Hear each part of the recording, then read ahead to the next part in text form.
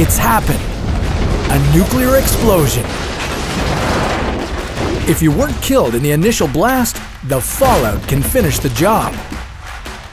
Whether it's an act of war or terrorism, all that really matters in the moments after the blast is that there are ways to save yourself and your loved ones.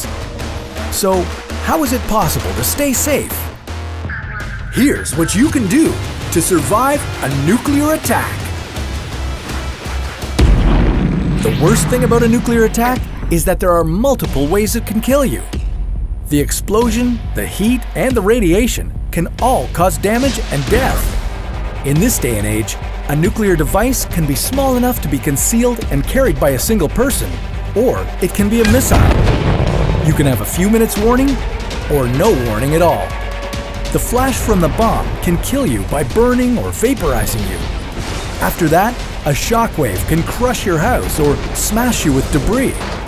If you survive the initial blast, your first problem is radiation fallout.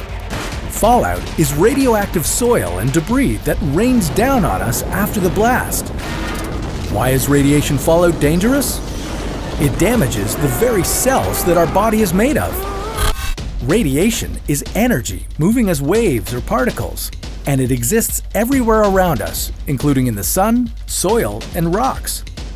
That kind of radiation is considered to be low-level radiation, and it's fairly safe. Medium-level radiation causes fever, headaches, and vomiting. High levels of radiation damage your internal organs severely and can kill you. A nuclear attack is definitely in the high-level category.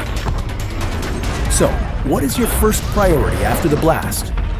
Well, the radiation fallout takes about 15 minutes to come down to ground level after the explosion, so in that time, you need to take cover.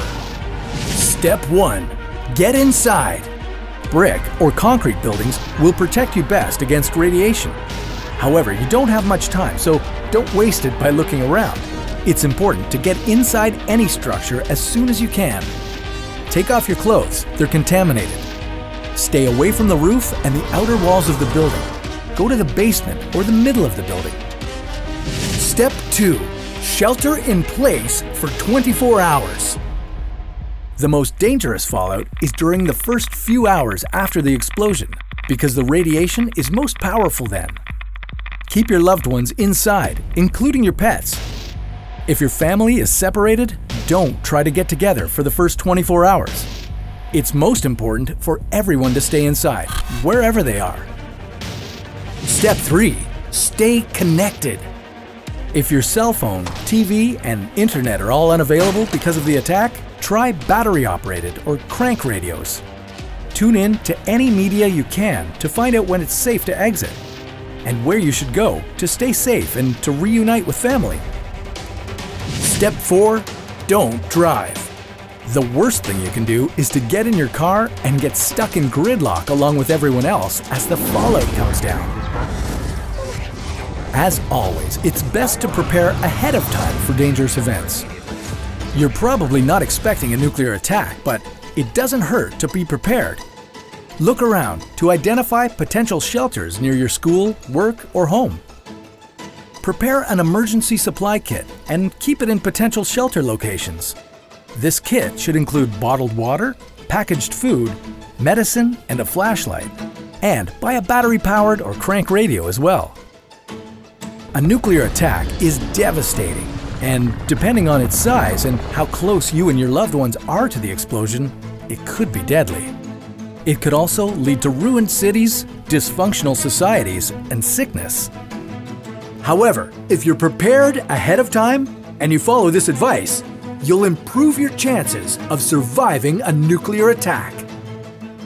But if you're looking for something to pass the time while waiting for doomsday, you can always learn how to survive other life-threatening encounters. Do you know what to do if you're attacked by a gorilla? Well, you can learn next time on How to Survive.